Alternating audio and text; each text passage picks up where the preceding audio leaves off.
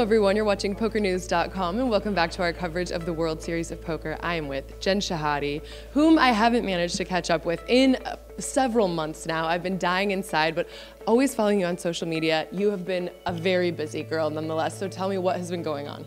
Well, I got out here to this series a little bit late. I was doing some chess stuff in St. Louis, and it's been great so far. I always love coming to Vegas.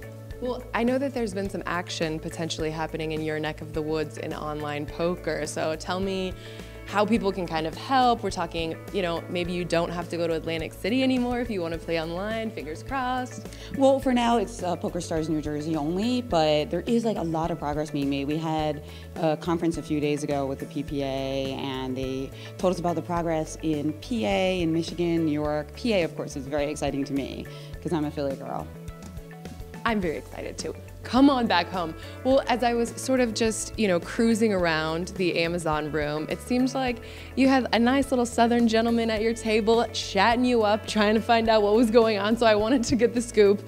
In the main event, we're probably going to reach the money today. Tell me kind of where you are and what's going on at your table. I've got a pretty healthy stack at almost like 300, like 270.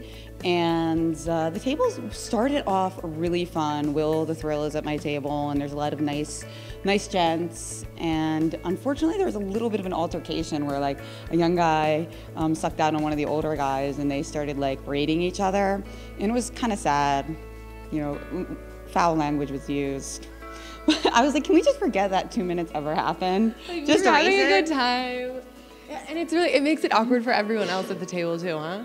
Yeah, but I think we're gonna get over it. I think we're gonna move on, and the break is going to be good for everyone, and it's gonna be a positive atmosphere, and hopefully one in which I'm picking up some chips. It seemed like she was sort of becoming the peacemaker of the table. As long as you put out the positive attitude, and then everyone else will follow. Well, I will give you a little time on your break to relax, but I wish you luck. Of course, it is time to get a lady at the November 9. I'm just saying, one time. Jen Shahade, I'm Sarah here, and you're with us on PokerNews.com.